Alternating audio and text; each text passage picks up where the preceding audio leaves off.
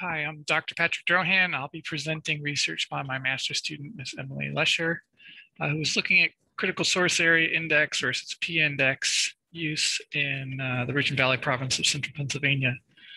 The team of us are from around the world, Ireland, Sweden, and the United States. Nutrient management in the eastern US has been a long-term problem with a large number of our rivers and streams impacted. The largest sources of the pollutants impacting these rivers and streams comes from agricultural pollution, mainly in the forms of large amounts of nitrogen, phosphorus, and sediment. And this water quality degradation will often lead to eutrophication of large water bodies like Chesapeake Bay. Balancing animal needs and the agronomic needs in these fields has become a long-term problem, with most recently the US EPA trying to mandate watershed cleanups via the total maximum daily load mandate. Traditionally, in Pennsylvania and much of the United States, spreadsheet calculations using the P index with field walks are the most predominant type of field-based assessment of P risk. Higher values of a P index are given to areas with higher risk, and these indicate areas where some type of change in management is needed. P index calculations are largely driven by source and erosion risk for P transport. Conversely, in Europe, there's been a large use lately of what's called the CSA Index, Critical Source Area Index, which uses microtopography to predict where P transport and mobilization potential is greatest, and this is derived from LiDAR analysis and GIS. These subfield scale models produce detailed maps of where areas of highest runoff potential with highest P concentrations exist in the landscape.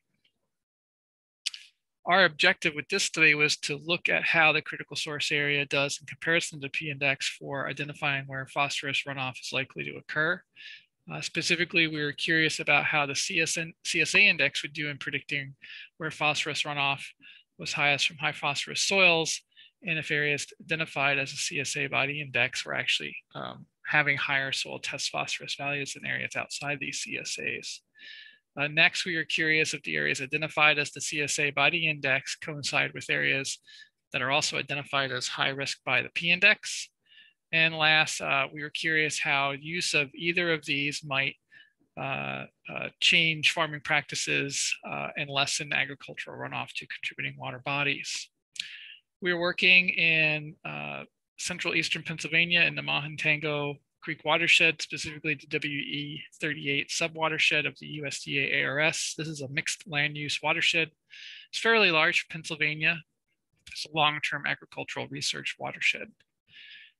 We used protocols developed by Ian Thomas for his doctorate in England at Bristol University, or in England with, excuse me, I'm blanking out here.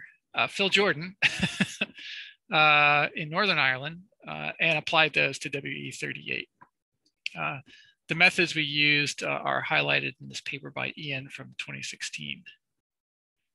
For our study specifically in Pennsylvania, we identified 4 case study areas and narrowed these down to specific areas within that had a defined upslope drainage area, contributing area. And then within these areas, we conducted intense field sampling. The original CSAs were modeled off of data collected from 2011, 2013 at 2 different depths. So we had essentially 2 different CSA models developed. The soils were analyzed via traditional Mehlich 3 protocols for soil P levels. And the P index scores were derived from the standard spreadsheet model with field walks and detailed management history. Management history was collected from the most recent available data, which really included a mix of information from about 2018 to 2021. So to address our first objective here of whether there were differences between the CSA, the index values in areas inside and outside the CSA, for the 4 case study areas you see here, the pinkish color is the defined sub-watershed. The green is where the CSA is. and the black are sampling points that were conducted to evaluate where differences between the CSA and non-CSA areas were. So these are not the points that were used in the original analysis. That was a field-based agronomics soil P assessment. These are points that were generated from field data we collected after the initial models were run. And this data is being used to validate the CSA model. The 4 sub-watersheds have different types of manure history. And sub-watersheds 2 and 3 had the biggest differences in soil phosphorus levels inside and outside of the CSA, but they did not necessarily mirror each other. In case study area 2, outside the CSA had the largest p-values, whereas in case study area 3, the largest p-values were found inside the CSA. In case study areas 1 and 4, phosphorus values were similar between the two areas, but in case study area 4, you had very, very high values. And in case study area 1, you had much lower values, almost 3 times less.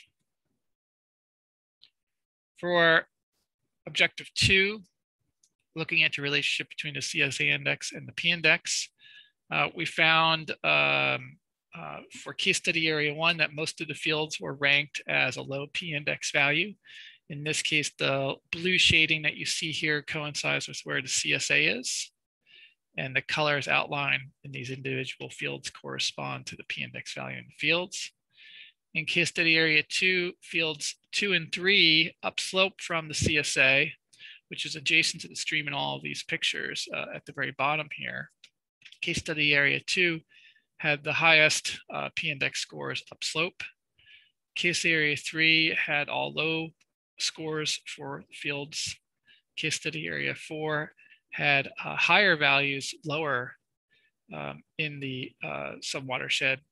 Case area 4 had the highest values in the area in between the upper field and the lower field.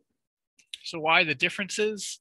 In these cases, land management plays a significant role, especially in the types of manure being produced, and also farmer behavior. Farmer 4, in case study area 4, is continuously applying manure regardless of the P index scores, because the hogs on his operation are producing large amounts of manure. In the case area 2 and 3, we seem to see a situation where there is a long-term phosphorus buildup in case area 2 that requires some type of management behavior for field application of manure. One of the interesting things that comes from this analysis is a discovery that an area having a high soil test phosphorus does not mean that you automatically have a high CSA, or does not mean you automatically have a CSA area. So for instance, in case study area 4, you have high phosphorus values in this field 2 area, but a lot of the field does not have a CSA. And last, we could see discrepancies between the field data between when the original data was collected, the original soils data was collected that was used to build the first run of the CSA model.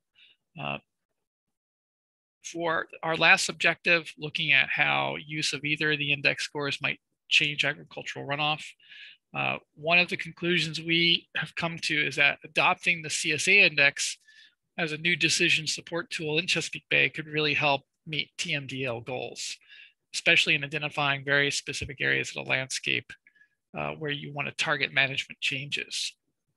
The P index, however, should be used as a starting point for identifying areas on the farm that are at risk for broader scale issues. And this is a really good example too of how different types of agricultural practices have really driven differences we see in the P index scores, but how the CSA index can drill into where those issues are occurring on the farm at the field level, subfield level. If when addressing the P index, your P source factors still result in a high P index value, then it's likely that you have some issue going on with mobilization and transport factors that are contributing more to P runoff, and simple changes to farmer behavior of fields will not solve the problem. In this case, something like a CSA index is really useful because now you can precisely pinpoint where issues are occurring on the farm in terms of transport risk and direct delivery to local water bodies. Thank you.